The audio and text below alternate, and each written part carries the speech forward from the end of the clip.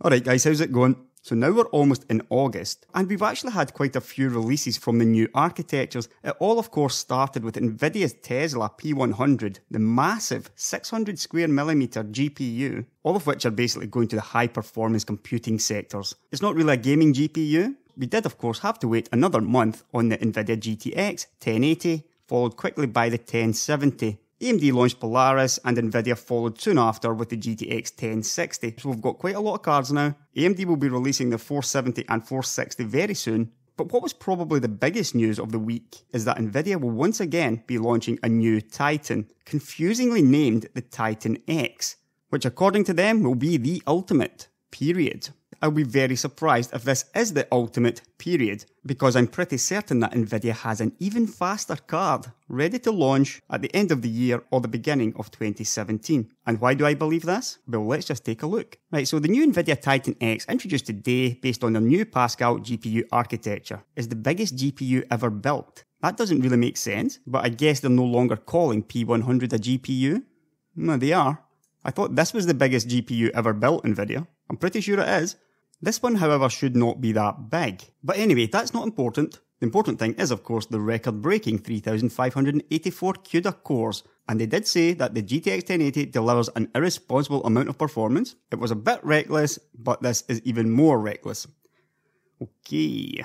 Right, so forget the words, thank you. Here are the numbers. 11 teraflops of FP32. What was the 1080? 8.2, was it? 8.2, and then a bit for the boost. Up to 8.9, something like that. So you're looking at a reasonable increase. I think AnandTech said around about 24% higher teraflops. Yeah, there we go, 24% higher than the GTX 1080. Now the first giveaway that there's an even faster GPU out there is that this does have 3,584 CUDA cores. And we already know that the GTX 1080 has 2,560. So this number is only 40% higher, which doesn't really make sense. It should be 50% higher. And in order for that to be true, it should have 3,840 CUDA cores. What this effectively means is the new Titan X is a cut down GPU. 1.53 GHz, a little bit slower than the 1080. However, this is probably going to hit 2 GHz, the same as the other cards. And Nvidia claims up to 60% faster performance than the previous Titan X. And maybe slightly disappointingly, it's got the 12GB of GDDR5X. It's not really a surprise. We are effectively looking at 50% more than the GTX 1080, which means a 384-bit memory bus compared to 256 bits. And that's why you've got 50% higher memory bandwidth.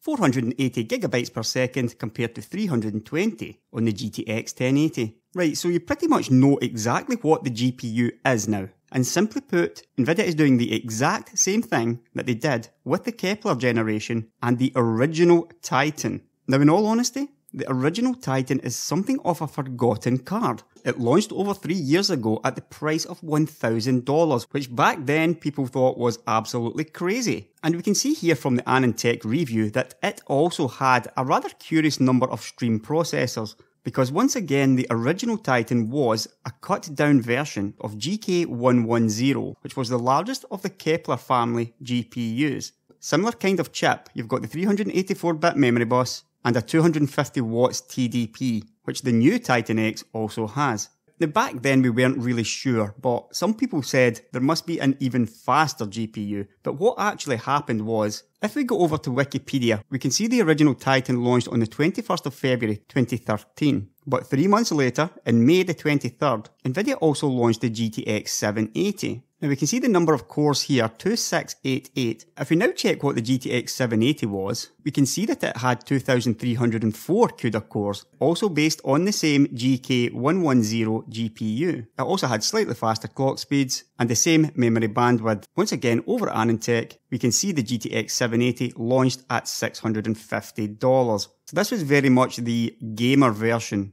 of the GTX Titan. It only had half the VRAM, but it was a lot cheaper, and as you can see here, performance was very close to the original Titan. Simply put, this is exactly what Nvidia will do again. The new Titan X launches $1,200. 1 or 2 months later, you're going to get the 1080 Ti, which just like the 780 will be an even more cut down version of the Titan X. it will also likely have slightly faster clock speeds and performance will be very similar. The biggest difference will be it won't cost $1,200. On the other hand, it's likely gonna cost $900. You guys with the 980 Ti's? Well, your upgrade to the 1080 Ti is gonna cost at least $800 and probably $900. That's the cheapest you're gonna see GP102. At least for a very long time. But that's a slower card. I did actually say there'll be a faster card. And if you remember your graphics card history, towards the end of 2013, in November, Nvidia launched the GTX 780 Ti, which was the full GK110 with 2880 CUDA cores. So this was it. This was the full GK110, and Nvidia also has the capability of releasing a full GP102 at some later point. One of the main reasons that this card saw the light of day is that AMD finally released their Hawaii architecture, the R9 290X and the R9 290, which were surprisingly fast, a bit faster than what people were expecting, and actually a bit faster than what AMD expected as well. So the 290X came out and beat the original Titan, which meant that Nvidia had to release the GTX 780 Ti in order to retake the crown. These full GPUs are much harder to manufacture.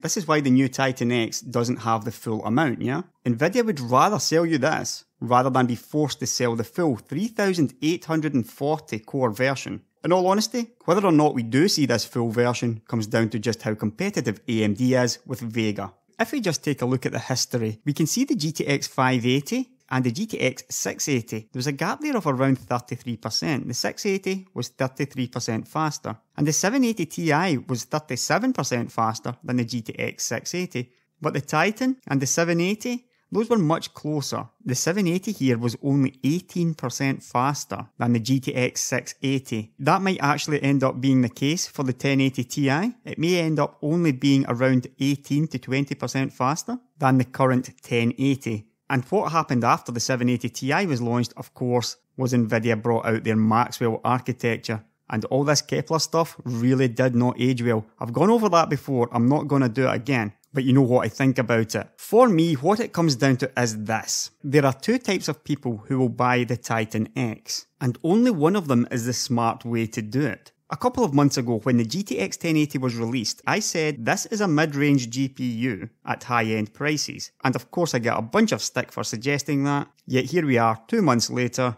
and your high-end price GTX 1080 is now indeed mid-range. The type of people who are going to buy this Titan X, one of them is going to sell that GTX 1080 second-hand on the used market and then use the money to buy this card. And they will just keep on doing that. The second type of person who buys this Titan X probably buys it in the belief that a $1,200 graphics card is going to be the fastest graphics card available for many years to come. Sadly, it is just not the case. Nvidia has a faster card that they will release if AMD is anywhere close. So just keep that in mind.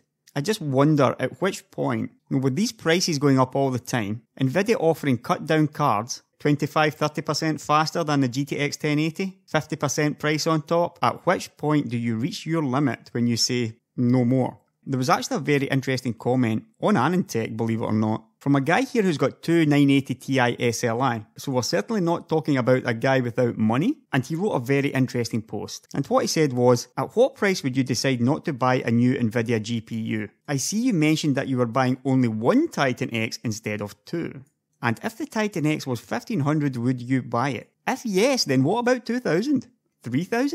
He wants to know what Nvidia's customers will let them get away with. And later on, according to this guy, 1.5k is probably his absolute limit. Well, Nvidia's going to make him hit that limit pretty soon. It's an awful lot of money for a graphics card. But at which point do you hit your limit? I know a bunch of you guys have got 980 Ti's. $600 is an awful lot of money for a graphics card. And that's probably what you paid, around that level for that card. $600 is sort of at the range for me where I say, that's a lot for a graphics card, but I can imagine paying that for one. If I kind of lost my head a little bit one day, I could pay $600 for a graphics card. But the 1080 Ti, based on this new Titan X, is gonna cost $800 or $900 for maybe 50% faster. I mean, 50% is a pretty good upgrade, yeah? But remember, we're talking reference 980 Ti's. We've seen what happens when both are overclocked. The 980 Ti still hangs in there. Overall, you might be looking at 30 to 40% faster for $800 or $900. I just can't get my head around that. I understand these guys, yeah?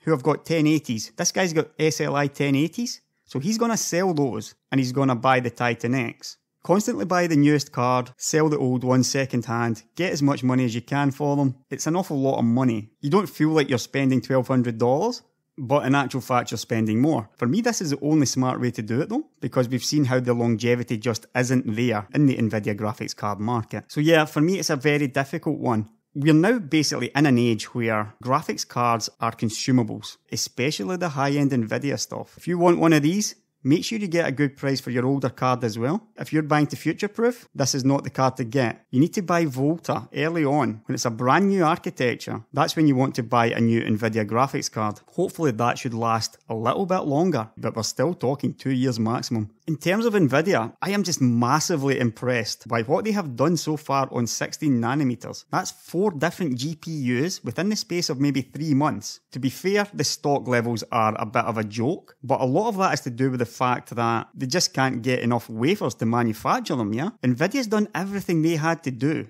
They have got every single card out in good time, with great performance and prices which make me shudder for the future of gaming. In the past I may have said, wait and see what AMD does with Vega. I'm not even gonna say that this time. For you guys with like 980 Ti's, I have got no idea what the best thing for you to do is. These guys that are ditching their 1080s to buy the Titan X's, maybe if you pick up a used 1080, then that could be a reasonable upgrade at a sort of decent price. But I really do have to imagine that the vast majority of you guys with the 980 Ti's, I've got to imagine that the vast majority of you will not be spending $800-900 on the 1080 Ti and certainly not $1,200 on the new Titan X. The last thing I want to say about this name, this Titan X, this is just horrible stuff by Nvidia. And a lot of people buying this will end up buying the old Titan X, believing it's the new one. I know that I give Nvidia a lot of stick, but if I were Nvidia, I would do all this stuff as well. They are a company, and they are doing everything they can to get their money out of you. And they are doing a brilliant job of it. I just wish I had a little bit more faith in AMD and in Vega, and maybe these prices can be kept in check, but this is simply a lack of competition. And sadly, we are just as much to blame. Nvidia is blameless in all this. They're doing exactly what they should do as a company. It's us that keep on buying it, and AMD just really needs to get their finger out. I just don't know where this all ends. $1,500? $2,000? $3,000? What is your limit, guys? If you're the type of guy that would buy a Titan X, I would love to know what your limit is. So let me know in the comments below. Let me know what your expectations of buying a $1,200 graphics card are. Do you expect this to last 2 years? I mean, you guys must have a lot of money, yeah? Only guys with a lot of money buy $1,200 graphics cards. And I would be really interested in knowing what your expectation level, what kind of performance, what kind of longevity do you expect from the new Titan X?